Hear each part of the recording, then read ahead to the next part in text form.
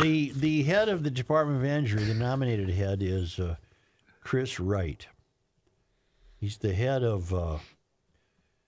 He's a fossil fuel executive, and he doesn't buy the BS, and nor should he. The Mysterians would wish to deprive us of fuel, for it is fuel that makes us prosperous. It's fuel that sets us apart. The climate has always changed. There's no reason to believe that mom taking the kids to the soccer game is causing the earth to end. Admittedly, the climate has always changed and always will. There's no reason to be in a panic about it. It will be interesting to see how this pick is treated. There is every bit of growing evidence that the picks that Trump makes apparently terrify Washington. Yeah. Now, it would be one thing. Now, Kennedy apparently, I think Kennedy's pick terrifies them because he's considered to be a crackpot, which he might very well be, and I don't want him destroying our ability to discover viruses and extend our life expectancy. But he terrifies them, I guess, because he's a crackpot. No, not crackpot. He falls under the generic, wide-reaching heading of anti-vaxxer. Right, but he insists that anybody who wants vaccines will still be able to get them. He insists what he wants to do is inform you about them. Okay, I'm getting old enough to now where I don't really, I don't think I'll need a measles vaccine. But probably not. Is he going to inform us differently than the way we were informed about the COVID? I couldn't name you the current person in the position he's nominated for. Nope. John, can you? I mean, I cannot. I could look. Yeah, it's That's cheating. I think it's one of our trans friends. I think, isn't it? One of the. I think you're correct. Yeah. Actually.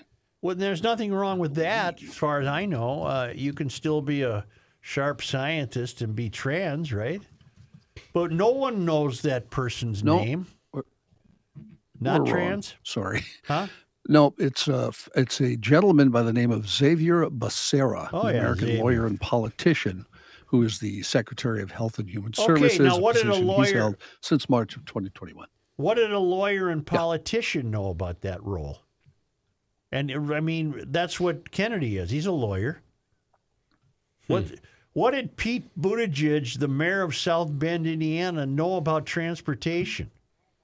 Nothing. Studebaker. He wouldn't even know that.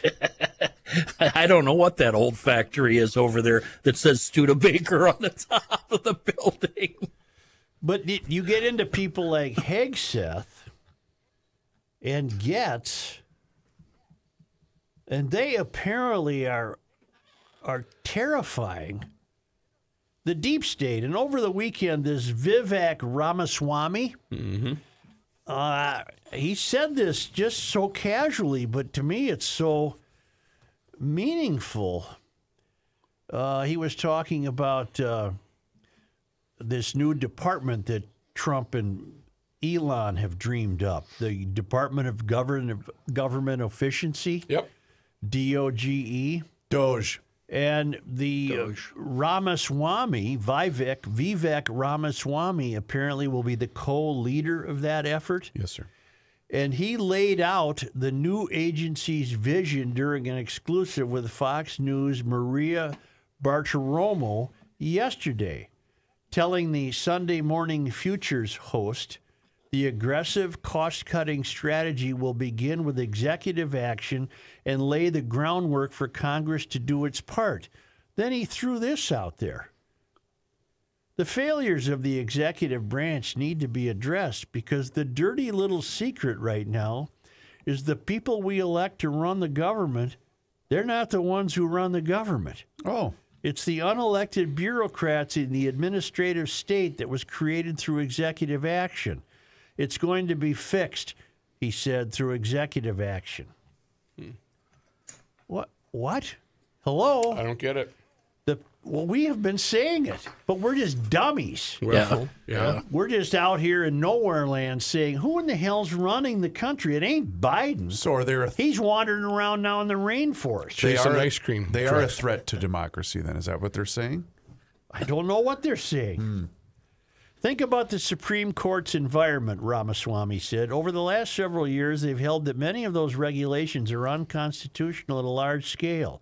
Rescind those regulations, pull those regs back, and then that gives us the industrial logic to then downsize the size of that administrative state. And the beauty of all this is that it can be achieved just through executive action without Congress. Score some early wins, and then you look at the bigger portions of the federal budget that need to be addressed one by one. Ramaswamy pledged to bring sweeping change as early and as quickly as possible. Earlier this month, Trump tapped Ramaswamy and Musk to lead this newfound Department of, what's Dodge? Department of... Doge. What is it? Government efficiency. Government efficiency. Aimed at suggesting ways to dismantle government bureaucracy and restructure federal agencies from outside the government perspective. I don't care who you are. Isn't that a good thing? Doesn't that sound like a good thing? Yes. To a normal person, yes. Let's take a look here at this thing. You know, let's say you have a landscaping business. All right. I don't know, and you got 50 employees. All right? And you're not paying any attention. Okay. You begin to notice, boy, we're a little stretched at the end of the month. A little too much month at the end of your money. And then they go to the warehouse where all the guys keep the stuff. Yep. And all of a sudden they see, we have 25 more lawnmowers than I thought we had. We have 15 more trailers than I thought we had. What's going on here?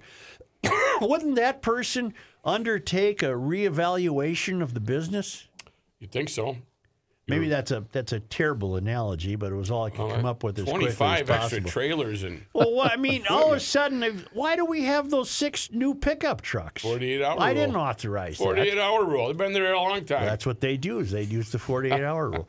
But the point is, I don't even think these guys can pull this off, by the way. I think that the government has become so multi-layered, so monstrously large, employs so many people. I don't know how they can do it. Well, but I think we should be applauding the fact that they're going to try. Right. And whatever success they have, that's to our benefit, right? Well, they might not be able to do it all, but, you know, if they find $100 billion that's being wasted. Well, it's like climate change. You know, the climate change hysterians can't answer the question, well, what year in time would you think would be better than this year? Right. Well, was 1957, did that have more agreeable temperatures for you? And they can't answer that question because there is no answer to it. It's the same with the government. At what point in the history of the American government would it have been more efficient than it is today? In other words, from day one, it probably started getting inefficient. Mm-hmm. That would just be the nature of it because they don't have any competition. Right. Now, the founders set it up to be an example of checks and balances with 3 legislative branches. But those branches, look at the size of Congress. Now, there's, 403 or 404 Congress people, but imagine how many each one of them employs, and imagine how many offshoots of it are. It's just endless. I'm getting worked up. You are yelling. You're almost screeching. I know. I'm going to settle down now. Didn't you take the Musk appointment just to be Trump following up on his promise to, initially, I believe it started as, I'm going to audit the IRS. And we all said, yay. And then I think that encouraged him and said, I'm going to audit the entire government. Isn't that him? It's just Trump following through on that promise, isn't it? Yes. Yeah. And I would think 76 million voters are approving of that. Yeah. I think that was a factor. And thus the tremor of fear from the entrenched third rail. That's who's I'm not crying. rooting for people to lose their livelihoods, but you better be able to account for what you do. Can I play? I finally found the thing I was looking for. You know how the entire run up to the election was, we kept hearing about things like a threat to our democracy. And there were several news clips. This and coming talking from heads. people who appointed a woman to run for president in a secret meeting. And they basically took all of those clips and condensed it into 45 seconds and replaced democracy with bureaucracy. It's pretty funny. If the Democrats fail, it might be the end of American bureaucracy. Our bureaucracy really is in fundamental peril. The foundations of American bureaucracy under attack. They want to destroy our bureaucracy. We are a bureaucracy in danger. We're watching an election where people are on the ballot openly advocating the end of bureaucracy. That's what Republicans are doing, attacking bureaucracy. That's right. It's spot on. Everyone's frightened. Well, I'm not. But then again, I don't work for the government. Just as a side note, how ironic is it that we're sitting here applauding a brand new department when we've been bitching about brand new departments for years and years and years? But in this case, I wish we had one here in Minnesota, but a Kenny, Department of Efficiency. So I agree with you completely, but I believe, is it Vivek or Vivek? Vivek. I think it's your own interpretation. Sure. Yeah. VR and Elon, I believe, are doing this free of charge. They're not getting paid. Yeah, I think that's correct. Yeah. Well, let's hope they get paid through the back door or under the table. Hey, Well, now, I'll put Come it on. this way, Kenny. Maybe some contracts or something. You were out last week, but Josh had a really good Boy, was in-depth analysis of Elon basically investing 130-some million into the Trump campaign. Tesla, once Trump was elected, the stock increased. I did not know this until Josh told me. Do you know what he made the most money on? I don't. With Tesla? I don't. When you buy carbon credits, those go through Tesla. Oh, really? What a freaking genius. Well, but I don't think Elon has ever shorted himself on receiving government money. No. I think he's launched a few things with the help of the taxpayer. Sure.